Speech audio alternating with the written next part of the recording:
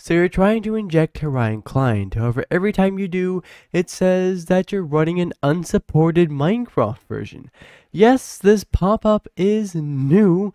It used to always crash, it doesn't anymore now, pretty neat. Anyways, today I'm going to be telling you how you can actually fix this error, as well as prevent it in the future. As you can see, the supported versions are 1.20.70 through 73, and my current version is 1.20.80, which we can see right down there. So basically what happened is Minecraft updated maybe a few hours ago. I haven't been able to download it until now.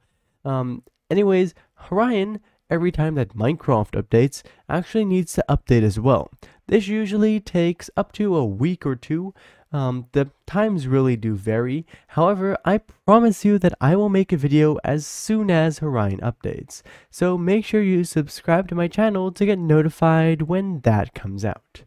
Anyways, in the meantime, it's actually impossible to use Horion for 1.20.80. So, to prevent stuff like this from happening in the future, I recommend maybe going into the Microsoft Store or wherever you got your Minecraft and turning off automatic updates for it.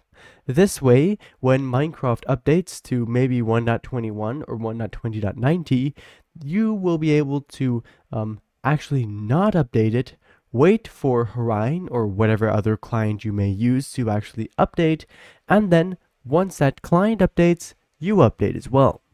Anyways, what about now? Well, as you can see, I've pulled up something over here. This is Jai Launcher.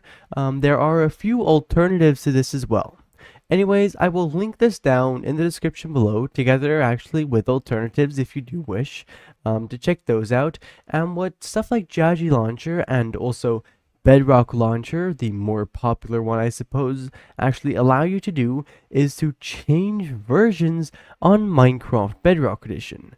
So what this allows you to do is to click on this red switch versions button over here, and then I can now simply select, for example, 1.20.73. I can download it like so, relaunch my Minecraft, and then I'll be able to inject Horion because it works for 1.20.73. I could even go back all the way to, honestly I'm not sure how far this goes, but I'm pretty sure it goes quite far. As you can see, it definitely does. I didn't know it went this far back. Well, you get the idea, right? Basically, you can go to whatever version you want and inject Horion for it. If you want to download older versions of the Horion DLL, ones that are for example 1.20.40 or even 1.12, well, I have those in my Discord server, which is going to be linked down in the description. Anyways, for right now, don't forget to subscribe to be notified when Horion updates, and of course, thank you ever so much for watching, and I do hope to see you again in the next one. Bye bye.